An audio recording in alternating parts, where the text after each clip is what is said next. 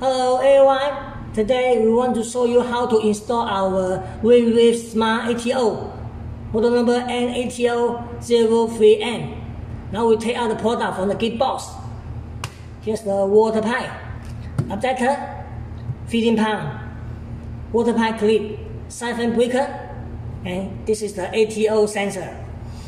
Our ATO sensor is the leading design in the market. You can see there was 3 sensors in one cuba.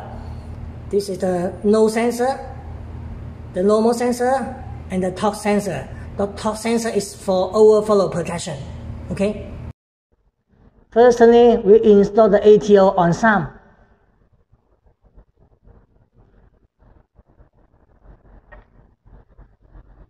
We move it until the water level reach the normal sensor. Secondly, we cut the water pipe into 2 parts, the longer one and the shorter one.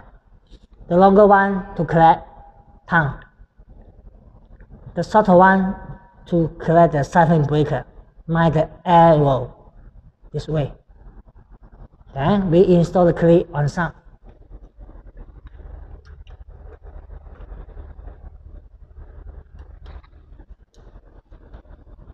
Put the pump, then make it go through, collect the siphon breaker. Okay, now we start the testing. Power already collect. We move the sensor.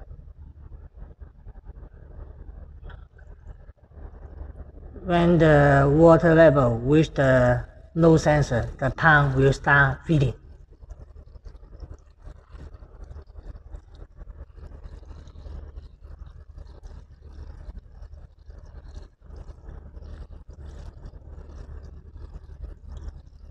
When the water level reach the normal sensor, the pump stop.